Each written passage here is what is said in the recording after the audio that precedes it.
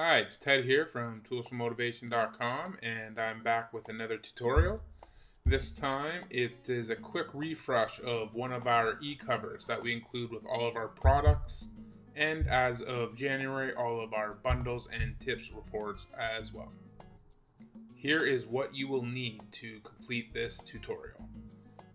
It's pretty simple. First off, you'll need internet access to pixlr.com. That is the tool we use to tweak the covers. You'll need one of our covers, obviously, a replacement image, or if you don't want to use another image, an idea of what you want the new cover to look like, and also a way to create the 3D effect. We happen to use a program called BoxShot 3D. I don't think it is available anymore, but that is what we use. There are plenty of options online. If you do a quick Google search, there's probably even some free options. Also, if you want a super quick, easy kind of hack way to do it, look at the link on the screen here and follow it. That is a tutorial we did about branding and rewrapping your 3D eCover.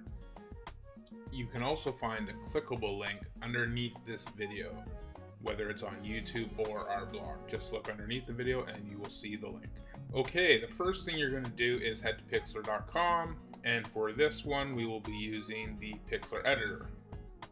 Once you launch that app, you will choose Open Image from Computer. Now you want to find the editable eCover, PSD remember, and open it. Now you will see your image open up. This is your eCover, the flat version.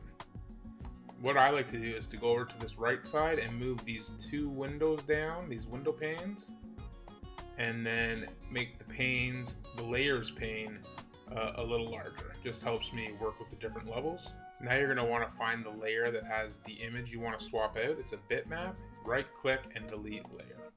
Now that the image is gone, you can replace it with another image that you feel more comfortable with. Go to Layer, Open Image as Layer.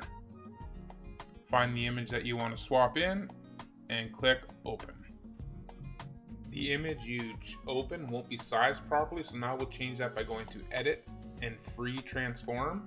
You can also hit Ctrl-T, and then see the little corner here? Drag this down to resize the image.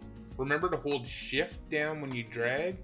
That way you can be sure the image reduces in size evenly along each axis.